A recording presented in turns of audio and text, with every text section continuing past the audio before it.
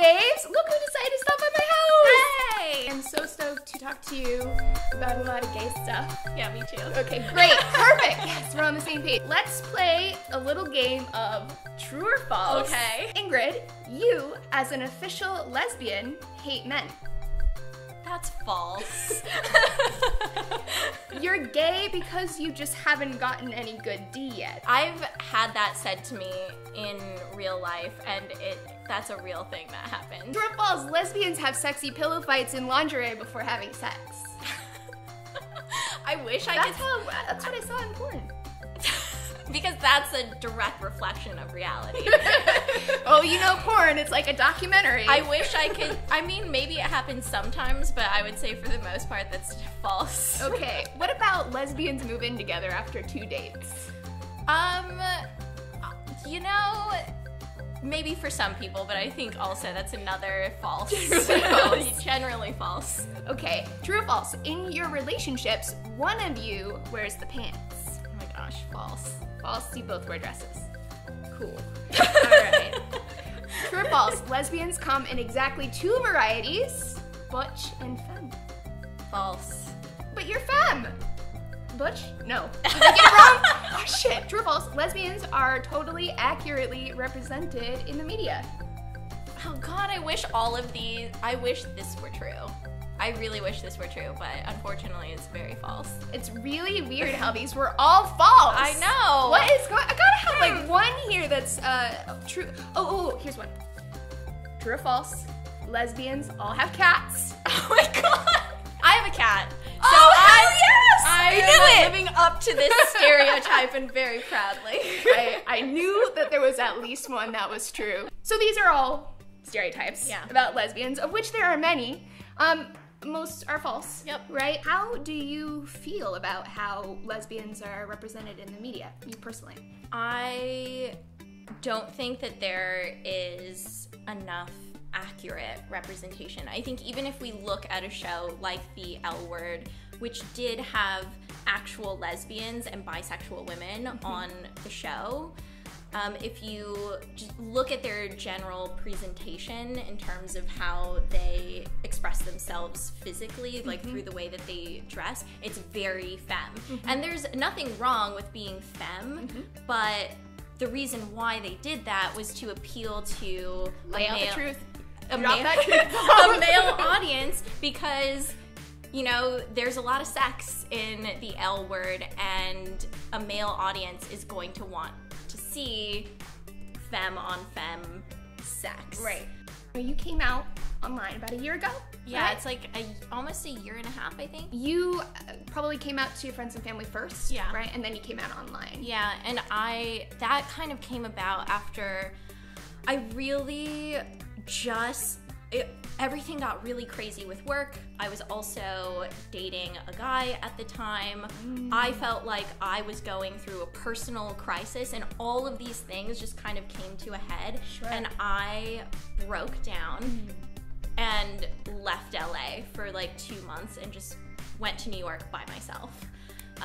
And that figure shit out trip. Yeah. I love those trips. I know, me too. I just took one of those to Iceland, and you know what? It's good to just get some headspace. Yeah. And so that's where you realize I need to do this. Yeah, that was kind of the turning point in terms of, okay, this is something that I'm coming to terms with, but how the fuck do I do this? Because I realized, you know, I'm in a relationship with somebody else, and I'm not the only person that is going to be going through this. Sure.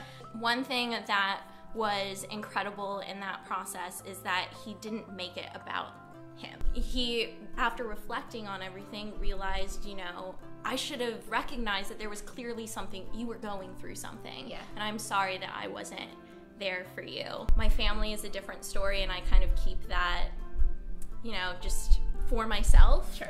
But I don't have a relationship with the majority of the people in my family. I have a relationship with one person, and that is my choice as of right now. It doesn't mean that I'm not open to changing that later on. But as I was driving over here, I actually had this thought. One of the most valuable things that I learned from coming out was you obviously want everyone to accept you and to be right there with you. And there are definitely going to be those people who do that. Yeah. But I think that there are still people in your life that genuinely love you, but this is something that you've been sitting with for a really long time and they're just finding out. Sure. And so I think it takes patience, you know, within yourself, and you have to have patience with other people as well, because even though they may not respond perfectly, it doesn't mean that they don't love you and they're not going to come around. I think that that is a really important point in general when it comes to sexuality stuff. Just, you know, people are always in a process with feminism stuff too. Yeah. People are always in a process and we're all in different places. What has your life been like this past year, your first year sort of out as a public figure? There has been a lot of good and a lot of amazing things that have come out of coming out. And there has also been a lot of difficulty too. I think I definitely received a lot more hate than other people because I was shattering this stereotype, this idea and this image that people had in their minds about what a lesbian looks like.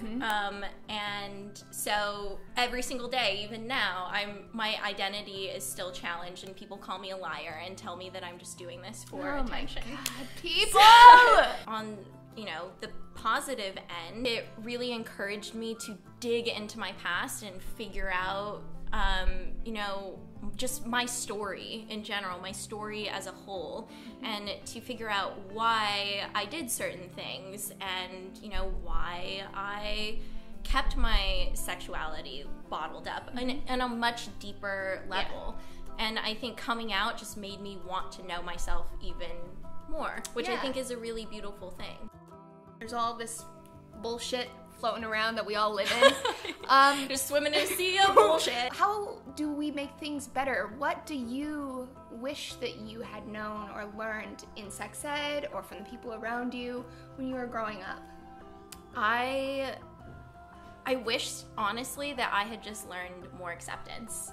I think that I was always told, you know, what I should do and what I should be instead of what I could do and who I could be. Instead of having, like, here are the possibilities in front of you, it was like, no, this is what you must be, and anything outside of that is not okay. And so I think that should, could area would have made a huge difference for me. We're gonna keep pushing it forward. Yeah. And you are quite the soldier yourself. Thank you. You have been such seriously, you are such a positive force on YouTube. Thank you. I really appreciate your presence, all that you do with your time.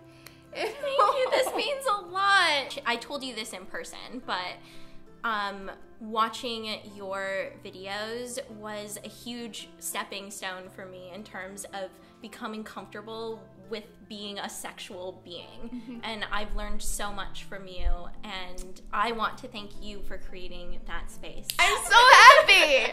Yes! This is turning into one big love fest. Just a mush fest right now. So you all should totally check out Ingrid's stuff. It's fantastic. Also the podcast we did, I'll Yes. link that below. And we might shoot a video right now. I'll also link that below. This is so much fun. It's fantastic. I'll see y'all next time. Bye, guys. Mwah.